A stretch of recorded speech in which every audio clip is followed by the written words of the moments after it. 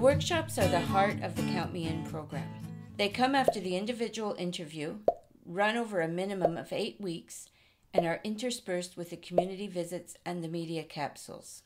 This part of the workshop manual contains a theoretical section explaining the principles underlying each workshop, a session plan, and the workshop materials.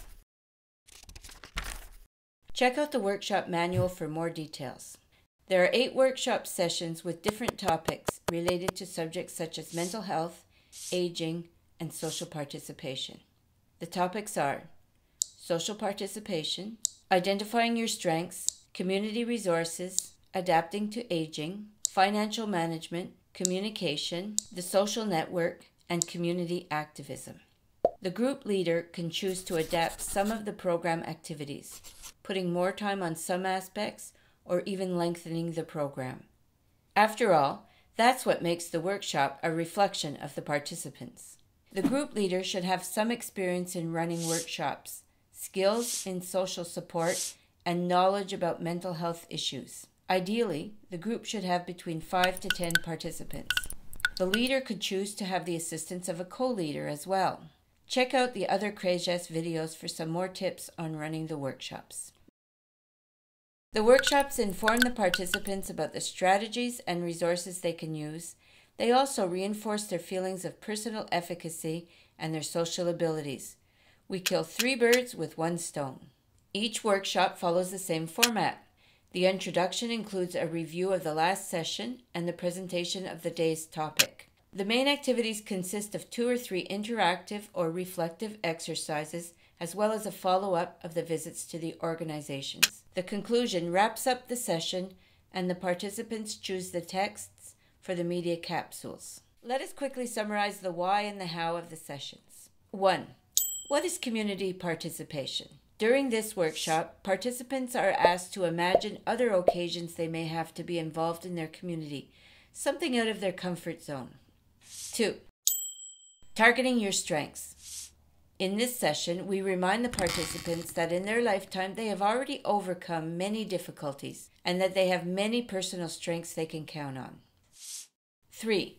The community, a source of opportunities. During this meeting, the organizations for the visits will be selected and the practical aspects will be planned. When, how, what means of transportation, etc. 4. Aging, how to adapt. If we are not well prepared, the effects of aging can have a big impact. In this session, we demystify some myths of aging related to mental health problems and psychosocial difficulties. 5. Spend to participate. We don't have to spend a lot to have an active life and be involved in the community. Here we talk about things like budgeting, fraud, and knowing the difference between a want and a need. 6. Communication, a tool for participating. This session shows how to put listening and positive communication into practice. 7. Social networks, staying connected. Having a good social network helps us avoid unwanted social isolation.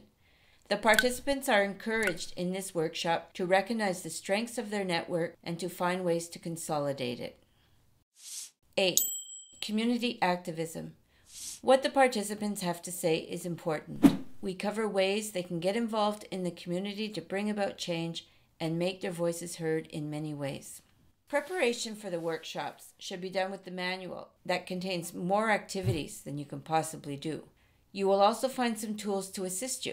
Attendance sheets, workshop material to photocopy such as a participation certificate, layouts for the media capsules, a logbook, a quotation journal, and a self-assessment form. The workshops are done in conjunction with the community visits and the media capsules. Take a look at the other CREJES videos to learn more about the other parts of the program. The Count Me In program is a production of CREJES, the Center for Research and Expertise in Social Gerontology.